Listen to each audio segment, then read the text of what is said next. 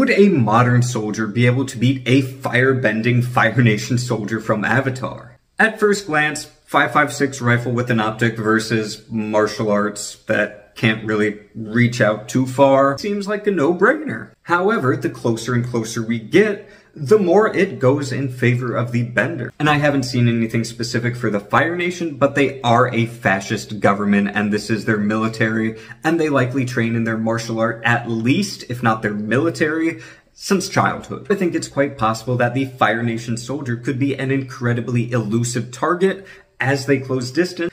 Hand to hand, they definitely win. And at further distances from that, not only can they cause massive burn trauma with their flames that likely reach about 1200 degrees Fahrenheit, but it only takes about 400 degrees to make a modern round of ammunition explode. I'd give the modern soldier a sliding scale of victory, probably 100% at further ranges, but that steadily goes